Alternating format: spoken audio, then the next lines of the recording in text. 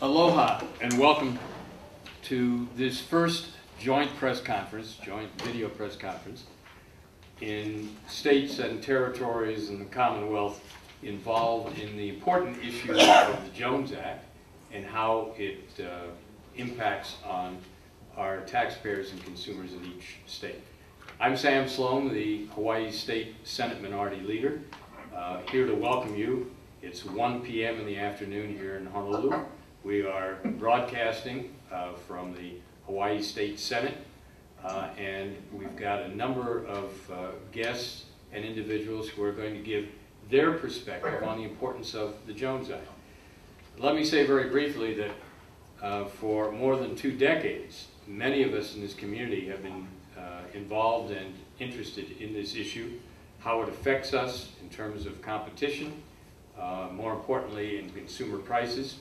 And for a long period of time, there seemed to be a very difficult time in getting traction because there were people involved in the American maritime industry that just plain said no discussion, no changes in the Jones Act.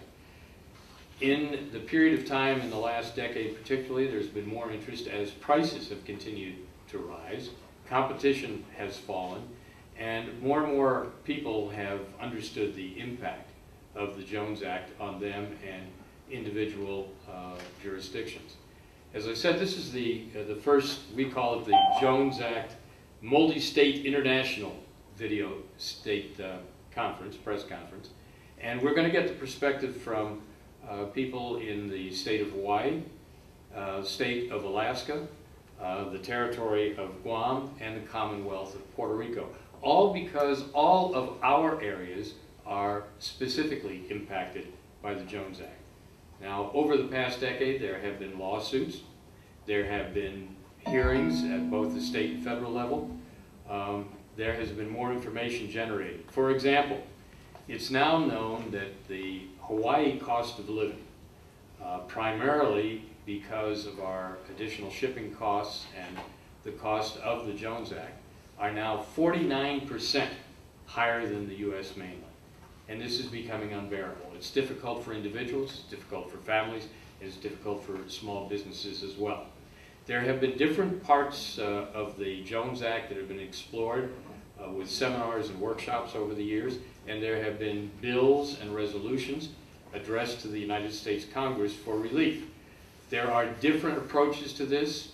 One approach would be to abolish the Jones Act altogether. Another would be for various forms of reform. There are resolutions that are alive in the Hawaii State Senate and House this year that call upon the Congress to strike the provision that requires American shipbuilding. So what we're here today to do basically is to interact with one another, to join together because there is strength in numbers, to find out the commonality of interests that we have, and to develop a strategy for having successful legislation in the future. At this time, it gives me a great deal of pleasure to go to the 49th state and to introduce State Senator John Coghill. Senator? Yeah, good afternoon. Aloha. Senator Coghill had to excuse himself. I'm Senator Dyson, and we're glad for what we think you guys are doing. It has huge impact here in Alaska. Our state legislature put in statute in 1982 that the governor is supposed to do everything he can to get us out of the Jones Act restrictions to American hulls, and that was renewed by our legislature in 2008. So we are officially and in statute on the record. Let me say for today that neither John nor I have the authority to speak for either the governor or the legislature, but I would be very surprised if there isn't virtually total support for what we believe you're doing. We are a maritime nation. You can almost think of us as another island separated by a foreign country with a very poor land link, and we are supplied by ship and by airplanes, just like Hawaii is and the other participants here. Plus, we have more coastline than all of South 48, and most of the goods move by boat along the coast. So being able to avail ourselves to a huge savings from having foreign constructed ships is very significant, and would be a reduction in our freight rates and so on. So we are thoroughly on board with the effort, and I too have to go to another responsibility, but we ask respectfully that you keep us in the loop, count us as partners, and we'd be glad to work together with you all on going further on this. Personally, I have a 100-ton Coast Guard license, spent a lot of time at sea, and anticipate that there will be pushback from organized labor on this issue, as there has every time it come up on a national level. I'm glad to answer any questions, but I won't be able to be here for the latter part of the discussion. Thank you. Just to confirm for the record, we're speaking with Senator Fred Dyson. That's correct, sir.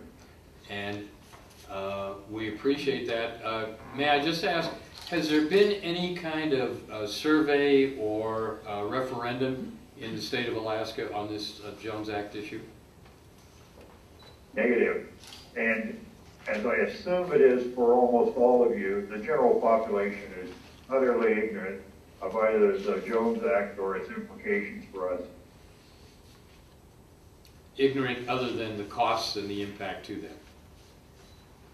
Sorry? They're ignorant possibly of some of the technical details of the Jones Act, but not ignorant of the impact of the additional costs. They probably are ignorant of that too. We have a job to do. We have a job to do. Study and explain what the savings would be. Well, we welcome your partnership and we thank you for your participation.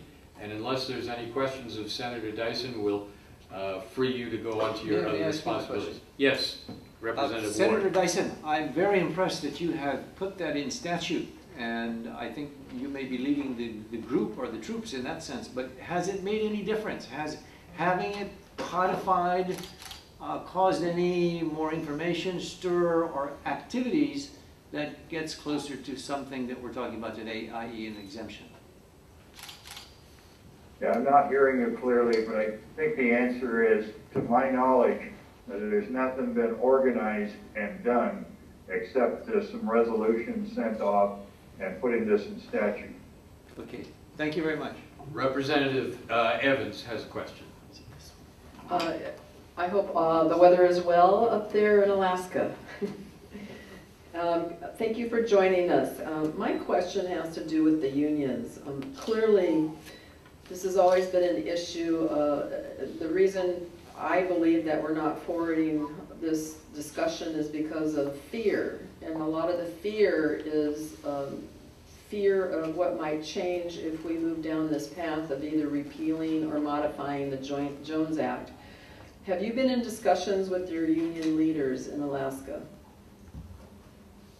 I have not, but if you look back on the history of the Jones Act, it was a major effort to protect the workers at U.S. shipyards. And obviously for national defense reasons and others, we got to preserve some U.S. shipbuilding capacity. And I do not believe that in general, our union workforce here, which is very large, will see that they have to join in brotherhood with the shipyard workers in the South 48 at the expense of Alaska's economic health. But that's a question that has not been asked nor resolved. Thank you very much. Thank you, Senator Dyson. And let me just reiterate that not only are we having multiple jurisdictions, but that this conference and this effort to reform the Jones Act is bipartisan, both in our state of Hawaii and also in other areas. So thank you once again, Senator Dyson, and we look forward to your active participation and partnership. We'd like to participate in the middle of the winter on your turf. Well, sir, you have a standing invitation to come and do that. Thank you. Thank you, and aloha. And now we're going to turn from the state of Alaska to the Commonwealth of Puerto Rico. Aloha, Senator Lopez. Hi, how are you? I'm fine, thank you. Thank you so much for participating with us. Did you want to bring us up to date on the Commonwealth of Puerto Rico's efforts in Jones Act reform? Yes, thank you very much.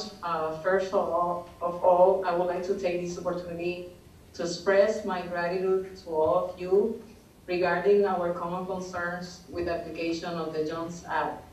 In Puerto Rico, for the past 4 months, I have been presiding hearings regarding the Senate of Puerto Rico resolution number 237, which orders an investigation about the economic impact of the maritime fleet costs between Puerto Rico and the United States, having the United States Government Accountability Office report Puerto Rico characteristics of the island maritime trade and the potential effects of the modifying the Jones Act as a start-up for the investigation. I have come to knowledge that all of us have been very active concerning the federal maritime laws. The same worries that we all have at the application of the Jones Act are the same issues and the theories that each of our territories have in common. The establishment of the safe restrictions which force our people to trade with ships built in the United States, beating the U.S. flags and using American crews between the nation ports of the island have been very much affected of all our economics through the years, as well as our citizens. There have been initiatives and waivers before, such as November following the effects of Hurricane Sandy, in which the Secretary of Homeland Security Administration issued a temporary waiver on the Jones Act in order to allow no Jones Act oil tankers to transport oil from U.S. ports in the Gulf of Mexico, ports to provide additional fuel resources to the region. In such waivers have not been issued, it has resulted in the imminent unavailability of petroleum products, including gasoline, and threatened the nation's economic and national security. By this means, we can ask such waivers, but definitely what we need is a full extension to all applications in U.S. territories and states for an antique and protectionist law that does not stand in today's independent work and economy. If we truly want to create jobs and boost our economy development, we need to eliminate the implementation of the Jones Act in Puerto Rico too. We will support President Obama's public policy to create jobs, increasing exports. But we need to total extension of the Jones Act to transform our island into a powerful transshipment destination. Studies made by prestigious organizations here in Puerto Rico and the United States, such as the World Economic Forum and the Federal Reserve Bank in New York, among others, reveal that the Jones Act represents an obstacle for Puerto Rico economic development. Local economists said in public hearings that we can grow at least 10% without the application of the Jones Act. All Puerto Rico commercial sector, as well as the industrials and small business, agree that we have to move from the Jones Act. Otherwise, we are losing great business opportunity hidden behind this obsolete law. Also, it is important to know that this is the first time in Puerto Rico Legislative Assembly we are considering to elevate this issue to the United Nations organizations. Once again, I congratulate all territories, fellow legislators, and the Hawaii Shipping Council for this extraordinary conference, which by my knowledge, it is the first time that we all come together to ask Congress to repeal a 100-year-old law, and definitely for your cooperation regarding this important matter and the future economy of our islands, a future without trade restraints. Thank you very much for your time. Thank you so much for joining us, and thank you for your willingness to cooperate so that all of us can work together. And most importantly, the work that you have done about economic development and economic opportunities, if in fact we make changes to this law. I think that's extremely important. Do my colleagues have questions? I have a question to the Senator. Certainly. Senator, thank you for your presentation, your support, and I caught notice of one thing that you said. Did I hear correctly when you said you were going to bump this to the United Nations for their consideration? Did I hear correctly? United Nations is... Yes. How are you going to do that? Which group? And that sounds interesting. Yeah, because, the first time, one of the purposes of the resolution is first to bring all the information that the GEO never put in the report. And the other purpose of the resolution too is going to the United Nations, to the committee of the United Nations that will deal especially with the situation of civil rights, because we are seeking to elevate this to the United Nations, especially because that Jones Act convert to us a situation in the, because the Puerto Rico will not grow economically in some part. So we are trying to put this in the United Nations hands, also in the colonization committee, trying to explain to them that if the Congress put out the Jones Act in Puerto Rico, we will grow economically. So in some point, we are trying to put in the table that maybe can be a situation of the civil rights and an economic issue that will eliminate to us another opportunities to, as an island, to develop in the economic point. So we are trying to explain that if the Jones Act will not bring to us an opportunity to grow economically, United States can be in a position that is against the united or civil rights of the Puerto Rico citizens. So that because some organizations here in Puerto Rico are willing to go to United Nations to put this in table and said that maybe you are violating or you are trying to eliminate a purpose or alternative that will help us to grow as an island, and you are against civil rights of the citizens of Puerto Rico too. Thank you, and please keep us posted on how that progresses. Are there any other questions for the Senator? Just two closing remarks. Again, thank you so much for your participation, and we look forward to working closer with you.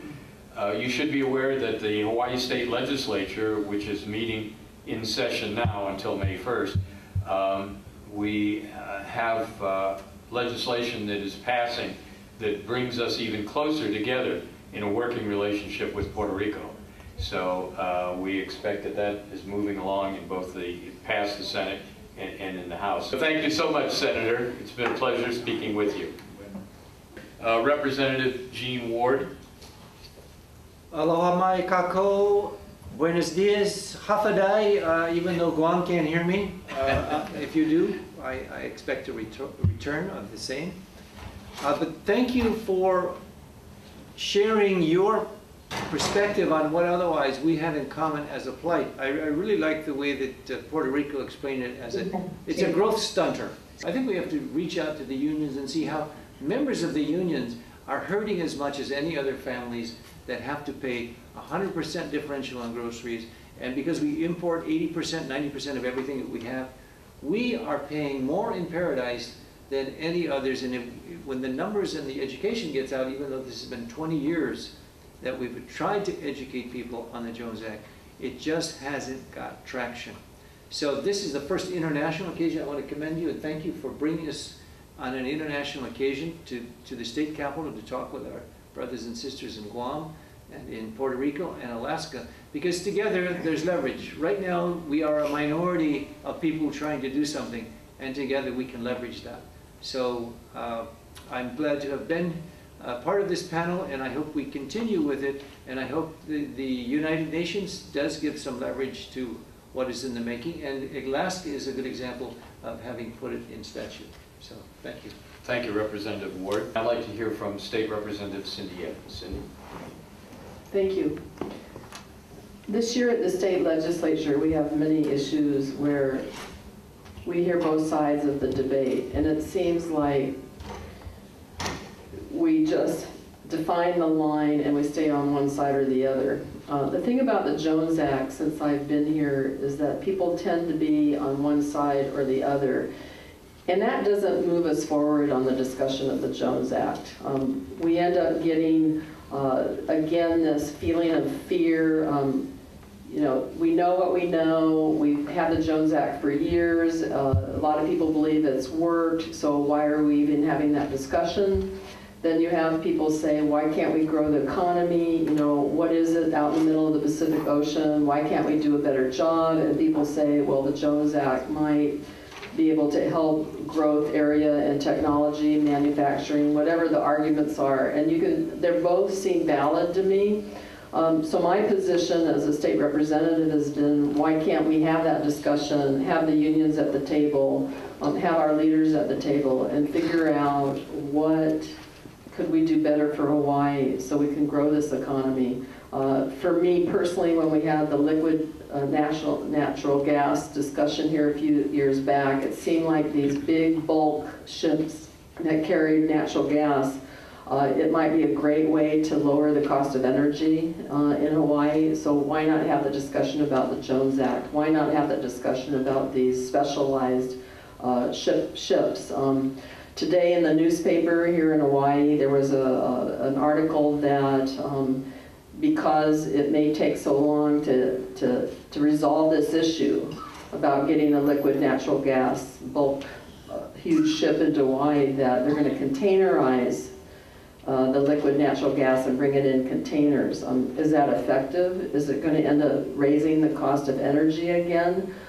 Clearly, one of our mandates, I believe, coming to the legislature is get control over this cost of energy and get the cost down. Even that is just one mission. We should be talking about the Jones Act.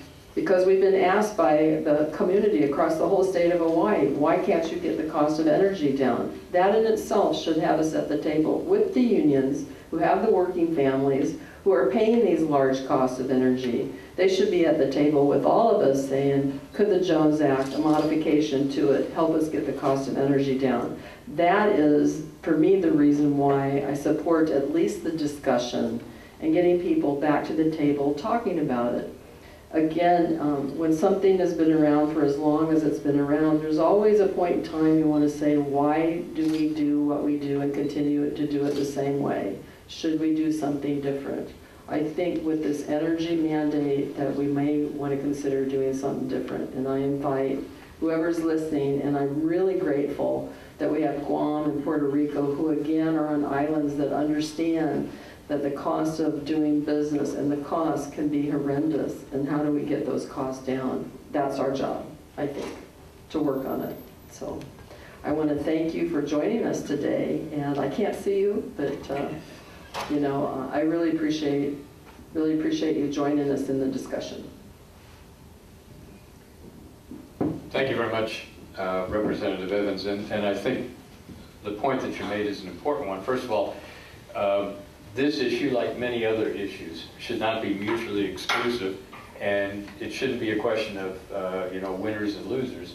We should be working towards a situation that, as the senator in Puerto Rico said, for economic development, for benefits to consumers, and certainly we should be smart enough to find new ways of addressing these problems. So thank you for your input. We have two gentlemen that have been involved in the Jones Act issues for many, many years, are directly involved now, and so I'd like to give each of them an opportunity to speak on the issue. First of all, Mr. Michael Hansen, who is the head of the Hawaii Shippers Council, has been an active advocate for Jones Act reform, has written many articles, and represents a group who are directly affected by the costs imposed by Jones Act. Mr. Hansen. Thank you, Sam. I'm pleased to be with and join with and thank the Hawaii State legislators gathered here today and those who introduced the 4 companion resolutions calling for Jones Act reform. I would also like to thank the legislators from Alaska and Puerto Rico who participated today. The Hawaii Shippers Council is an industry trade association representing those interests of the cargo owners who ship their merchandise in the Hawaii trade. The shippers, i.e. the cargo owners, are the customers of the shipping companies, and they pay the freight. We fully support the intent of the resolutions to exempt the non-contiguous trades of Alaska, Guam, Hawaii, and Puerto Rico from the domestic build requirement of the Jones Act. The cost of building major commercial ships in the United States is now well documented to be more than 5 times that of constructing comparable ships in Japan and South Korea. Together with China, Japan and South Korea built more than 90% of the world's new ships over 1,000 gross tons. Although there are approximately 38,000 self-propelled ships over 1,000 gross tons in the world today, the U.S. domestic shipping trades face a scarcity of large self-propelled ships. This is especially critical to the interstate surface transportation in the non-contiguous trades, where nearly 50% of the 90 ships in the Jones Act fleet over 1,000 gross tons are employed. The 8 major domestic shipbuilding yards in the United States have constructed on average approximately 2 ships per year since the early 1990s. In comparison, Japan alone builds over 300 ships per year. These are large commercial ships for export. That does not include their domestic market. There is no shortage of major ships in the world, just in the Jones Act trades, due to the highly protectionist law. In comparison, other modes of transportation are allowed to use equipment manufactured in foreign places, including air transportation and the trucking industries. For example, we've all probably been on an Airbus. Those were built in France. The extraordinarily high cost of shipbuilding and the artificial shortage of commercial ships in the United States creates a narrow and highly concentrated domestic shipping market. The shortage of ships and the high cost of construction creates significant barriers to entry into the Jones Act trades. Virtually any potential new entrant ship operator is either unable to afford or unwilling to acquire the necessary capital assets, namely U.S.-built ships, at such unrealistically inflated prices to challenge the incumbent companies. The very high barriers to entry create a market that is all but uncontestable by new entrants and insulates the incumbent operators from virtually any new competition. Although it seems counterintuitive, the Jones Act shipping industry supports the U.S. build requirement of the Jones Act, even though it makes acquiring ships for domestic service so much more expensive. The Jones Act industry supports the build requirement because it protects their monopoly-like positions and wards away any meaningful competition. Because of their control of the domestic shipping market, the existing Jones Act shipping interests can pass the high cost of U.S.-built ships along to their customers, the shippers who own the cargo, and ultimately the American consumers. And that is especially hard-hitting on those residents in the non-contiguous jurisdictions that are completely reliant upon surface transportation for interstate commerce. The High Jones Act shipping acquisition costs also provide greater absolute profits. This is especially true for the container ships operating in the common carrier in the non-contiguous trades. Their rates are nominally regulated by the U.S. Surface Transportation Board. However, their greater rate base provides a greater absolute profit allowed under the regulatory standard for zone of reasonableness.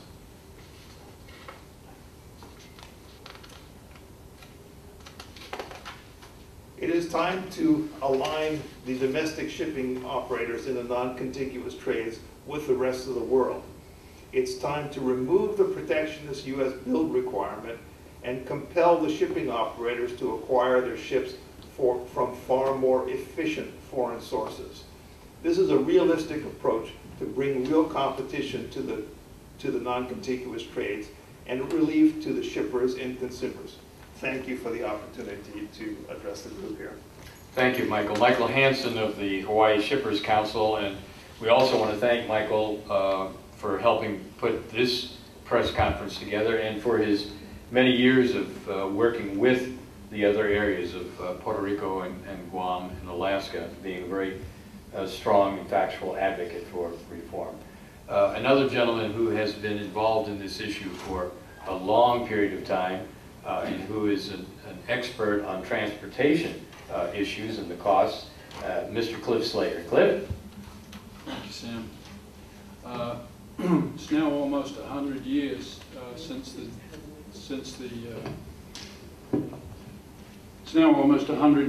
the Jones Act was passed with the idea of protecting American maritime resources. We had, at the time that legislation was passed, we had that was the high point of the percentage of large ships that the U.S. owned and operated, and it's declined steadily since the passage of that legislation to today, where it's a negligible part of the world's transportation. It is obviously time to revisit that whole issue, and there are just two reasons that there is political support for the Jones Act. Number one is the original idea of supporting American shipyards and the American shipping industry, but given now that American ships are just not economically viable, that is no longer really supporting American shipbuilding industry. As you heard from the previous speaker, the two ships a year doesn't cut it compared to what's coming out of South Korea and Japan. The other reason, and I did a lot of research of this about 10 years ago on campaign contributions to the supporters of the Jones Act, and it's very significant. Then was the Cabotage Task Force. It's now the American Maritime Partnership, and I've no doubt that it's exactly the same. It is one of the major contributors to political contributions, and one of the main reasons that many are reluctant to vote against it. I can understand, I think we can all understand that money is the mother's milk of politics, but on the other hand, as somebody pointed out, the union members in the aggregate are being hurt far more by the Jones Act than are those few union members who are the beneficiaries of it. So all in all, those remarks together, what has been said earlier, it's time, really time now to rethink the Jones Act, and at the very least allow foreign-built ships into the trade. Thank you. Thank you, Cliff Slater. Regrettably, it does not look like we're going to be able to make the connection with the territory of Guam. We had State Senator Roy Respicio and State Senator V. Anthony Ada, and possibly we can get statements from them at a later time. By the way, we will have press statements available after this broadcast from those that participated, but we have a few minutes extra now, so I'd like to ask my colleagues or any of the two gentlemen if they would like to add anything else. Question to the two experts. Certainly, Representative Are Ward. the numbers correct when you said there are only 90 out of the 38,000 vessels that are above 1,000 gross tons? We have 90 U.S. vessels out of 38,000 in the world. Exactly. I mean, that's less, that's 2/10 of 1%. I did Yeah, my it's math. a very tiny percentage. It's minuscule. Right. What was it? We have an artificial scarcity of large commercial ships in the domestic trades. And that's just created by the build requirement of the Jones Act. There is, no, in fact, no scarcity of ships in the world, just in the United States. We're certainly not a rural Britannia when you've got 2/10 Yeah. of 1% of the ships. Cliff, were you going to add something about what?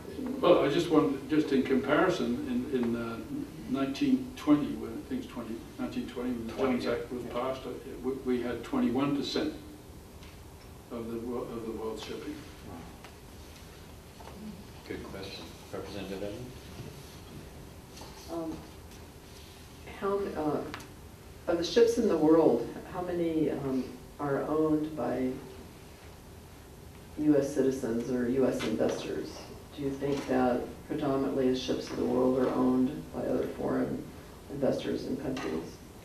Yes, the ships are predominantly owned by other investors in the world, non-American. The reason for that is that up until the mid-'80s, about 20% of the world's fleet was in fact owned by U.S. interests. And that was referred to as the U.S.-owned international flag fleet. That ownership was in 1986, I think it was the tax reform bill, changed the status of the income from those ships and taxed it on a domestic basis. And at that point, most of these ship owners who were American then divested themselves of those ships. This was a tax that the unions were advocating for, and they thought by taxing the foreign flag ship income that Americans were earning, that they could force those owners to reflag their ships U.S. And in fact, what happened is that they couldn't compete in the world market with this onerous tax and requirements on them, and so they simply divested their ships. And this actually hurt U.S. national defense quite a lot, because the military sea lift command had depended upon these ships for additional sea lift capacity in the event of a war or some kind of contingency.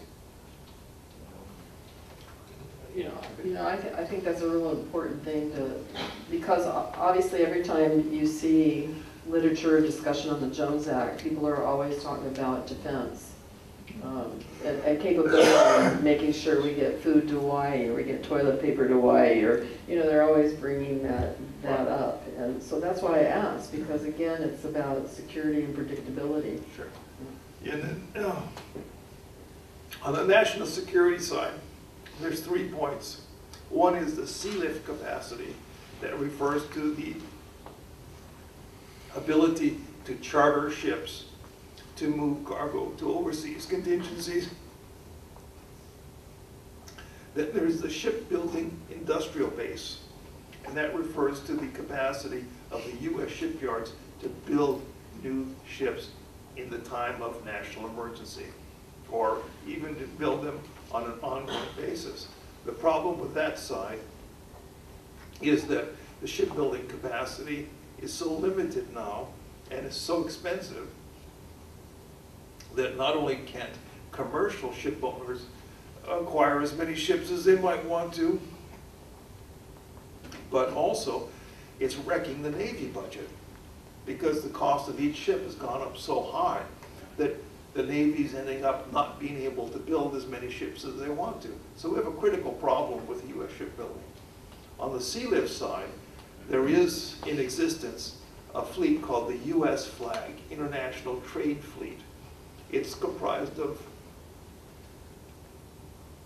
89 ships, and those ships are all foreign built, U.S. flag. About half of them are foreign owned, and they can only trade in the international trade. But the U.S. government subsidizes those ships and gives them preference cargoes. The third national defense argument is that we need a pool of trained seamen for national emergency. And, you know, it's, these arguments don't hold up very well when you start to analyze them. And so the national defense argument for the Jones Act is really not a very strong one if you look at it point by point. Most of the very few Jones Act ships ever get used for sea lift purposes. Have you gone to Congress? Have you testified? Have you had any contact with our congressional delegation or gone to, has there been any delegation from Hawaii that you've been involved in that has gone to Washington, D.C.? I did testify in Congress in, I think it was 1996. That was a long time ago. That was at a time when there was a guy by the name of Rob Cortell and the Jones Act Reform Coalition, active. I think Sam and Gene both remember them. Yes. And he was able to push Jones Act reform to the point where the House, U.S. House, actually held hearings on the Jones Act. But nothing much really happened after that. The congressional delegation, Senator Inouye, of course, was a very strong, staunch advocate of the Jones Act. The current delegation have all made statements in support of the Jones Act. So I don't see any real change coming there. The delegate from Puerto Rico, Pedro Perlusi, is supportive of Jones Act reform, and so is the delegate from Guam, Mrs. Bordal. So there's some movement there, and we'll have to see what happens in the election in Alaska, where Mark Begich, the Democrat, is up for re-election, and the two Republican challengers, including the current Lieutenant Governor, are both supportive of the Jones Act reform. Okay, thank you. And our senator from Puerto Rico is still online. Did you have any other comments or questions you wanted to make? A point here, just following the Michael Hansen testimony. For us, the studies that have been done already in Puerto Rico are telling us that mostly all the vessels that come to Puerto Rico are 4 years old. So the point of the national defense is something that is already eliminated from the purpose of the Jones Act. Some of the other studies have been described too, that an accession can be done, because we have it before a section for the cruises especially, and because we get a section of the cruises, the bill and the crew, especially in the cruises, Puerto Rico have been providing with a growth in the economic part of the tourism. So Puerto Rico have already experience in a session. So for us, this kind of example help us to deal with a new session that can be done to Puerto Rico, mostly in the bill, from the bill section, because we think that if the first step is to try to get a section in the bill point, that will help us a lot, especially for the G and Ls and the petroleum too. So because we want to work together with you, is because we think that together we can get to Congress or even we can go to Medemarat to express and describe how the accession will help us to obtain a better economic growth and help our citizens to get jobs, to get what injustice have, and especially the jobs that we need now in economic crisis that we have here in Puerto Rico. So for us, this opportunity is very important, and this is where opportunity expressed to us that we can do something together for the citizens of all our countries and for Puerto Rico too. I really appreciate all your support, what the John said. Well, thank you so much, Senator. Thank you for your participation and involvement, and we can pledge that we are going to work closer together and find other ways of doing things. You know, this discussion has been interesting because we talk about the Jones Act in terms of protection and who it's actually protecting. And obviously it's not protecting the economies of our various jurisdictions, nor is it protecting the consumers. And ultimately it's not protecting the very people it's supposed to protect, because we don't have more American shipbuilding. So the steps that we can take, and there are different paths for reform or change, we'll try to take those together. So we certainly appreciate your participation today. And I want to thank everyone who helped make this possible. We did have a glitch. We're sorry we did not get Guam with us. Probably too many tree snakes, brown tree snakes in the wiring. But we'll try to get that fixed up, and hopefully we'll do this again. We want to thank the Office of the Senate President here in the Hawaii State Legislature for facilitating these conversations. And to my colleagues, Representative Cindy Evans from the island of Hawaii, from Representative Gene Ward, Michael Hansen of the Hawaii Shippers Council, and Cliff Slater, and most of all to you who participated. Again, a reminder that we will have press statements from the various jurisdictions, and we want to thank Senator Rossana and also Senator Fred Dyson from the state of Alaska, and for the folks in Guam. We will be in closer contact. It is a situation where we basically have to either beg or show our united front before the United States Congress. We have opportunities though, and I know a lot of people have gotten discouraged over the years, but there are things that we can do. And following up on Representative Evans' ideas, we definitely need more discussion. We need to bring more people to the table and find out, in fact, what things that we can work on together to make these changes. So thank you all.